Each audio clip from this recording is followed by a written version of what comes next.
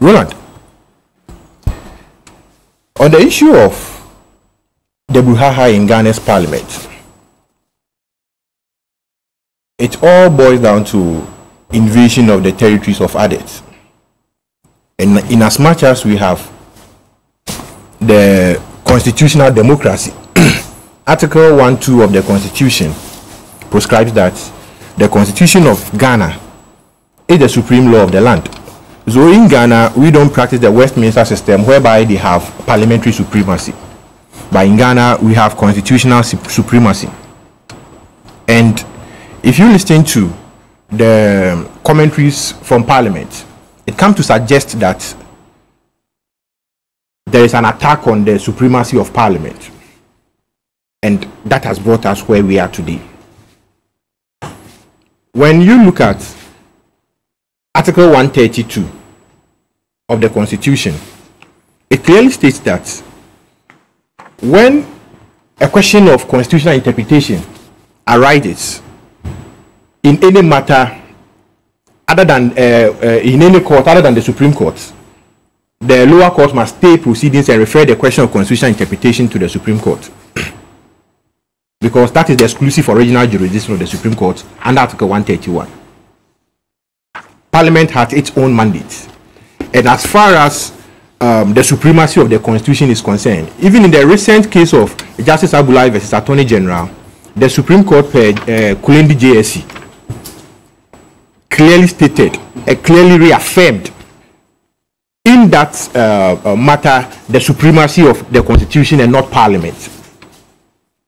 So, when this matter was brought, whether it was a motion or whatsoever, was filed on the floor of Parliament for the determination by the Speaker whether to declare some seats vacant or not, some rival interpretations were ascribed to Article 97(1)(g) and (h).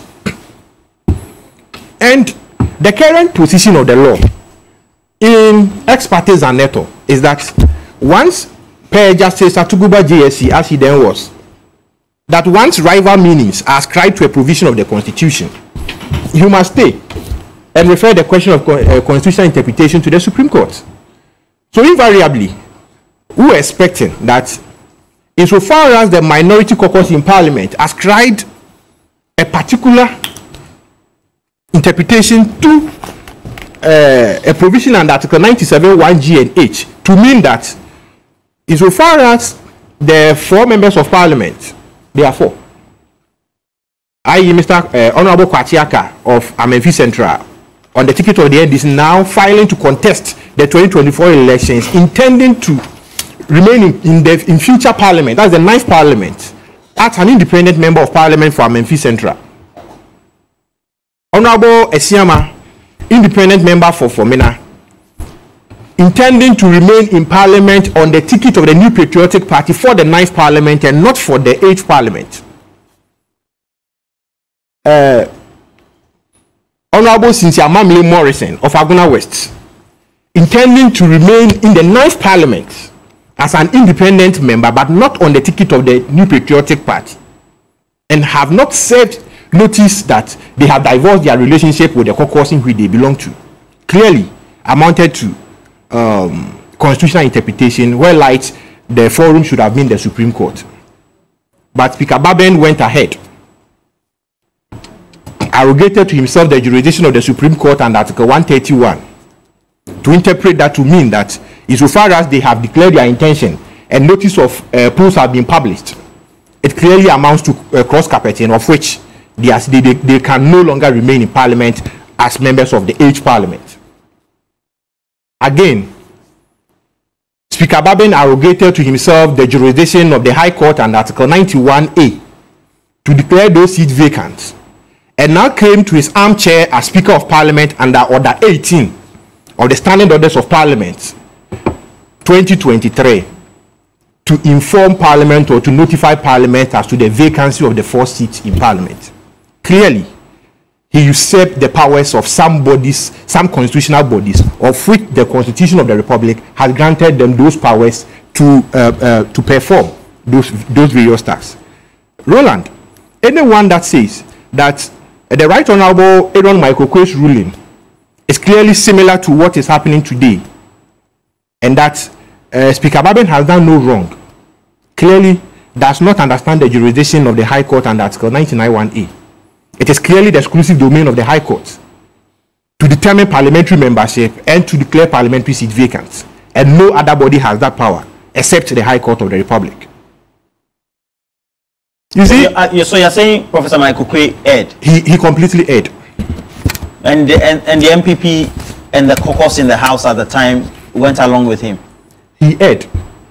Now, once it affected the right of Honorable Esiama, he had a right in law to have invoked the jurisdiction of the High Court to challenge the decision of the Right Honorable Speaker, Aaron Michael Quay. But he gave out his right and decided to contest and win his seat back, which clearly the people of Formina rewarded him back with that seat, and he's a member of this parliament. Lawyer Afoakwah, the position or the ruling of Michael Quay, was it not what the MPP had intended when they decided to invoke their own constitution? You see, when, no matter what, on 13th October, Mr. John Boyd, then General Secretary of the New Patriotic Party, wrote to Parliament informing Parliament of that position, that Honorable Esiama has been dismissed as a member of the New Patriotic Party for declaring to go independent. That's a notorious fact. In that standing orders of Parliament, the standing orders of Parliament. What was the intention? What was the intention of the framers of the party's constitution? I'm coming. I'll get there. Of saying automatically once you make that announcement and take the step, you are no more a member of the party, and as a result of that, you are free to go and stand as independent or otherwise. I'll answer that question. Let me put our viewers to note it that in the year 2000 standing orders of Parliament, which was repealed in 2023, under the same order 18, gave the Speaker of Parliament powers to declare parliamentary seats vacant.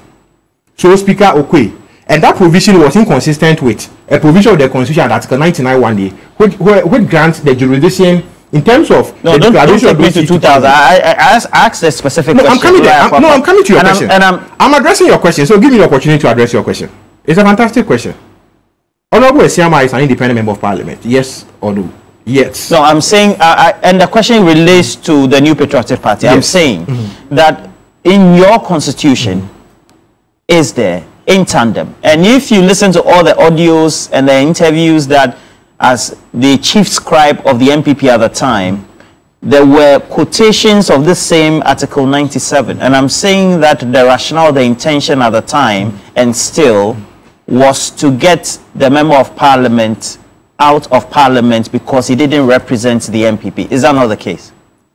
You see, don't you see me? I'm asking you a specific question. I'm answering your question. You see, when the same constitution also tells you that if you go independent and you want to rejoin the party, you apply to the party and the party then accepts your nomination. And once you rejoin the party, you have 2 years to say before you can contest for any position within the party. So since when did Honorable Esiama join the party to be contesting on the ticket of the New Patriotic Party? So it tells you that clearly that is the domain of the New Patriotic Party, and our party and our regulations and our rules have ways to cater for these things. It's an internal affair, and insofar as it is not inconsistent with the parent constitution, the constitution of the 1997. Why then was the MPP quoting Article 97 then to back the argument based on the decisions that they had taken? Their own constitution had been invoked. When once they did that invocation, they also backed it with the national constitution in tandem. And I'm asking you, what was that was the understanding of the NPP then, but now that was the understanding.